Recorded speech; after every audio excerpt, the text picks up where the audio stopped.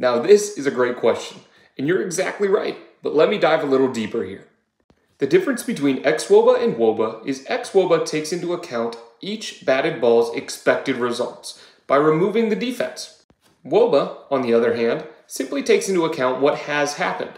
Now, when we go to evaluate a great player, what we want to see is that they have accomplished great results throughout a season, aka they have a great wOBA.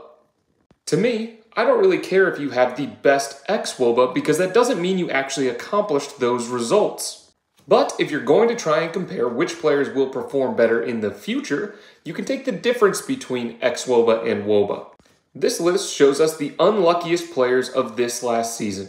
It helps show why xwOBA is a great predictive stat. When you see a large discrepancy between the two, you can expect players to perform better or worse in coming years. Thanks for the great question. Make sure you like, comment, and subscribe for more.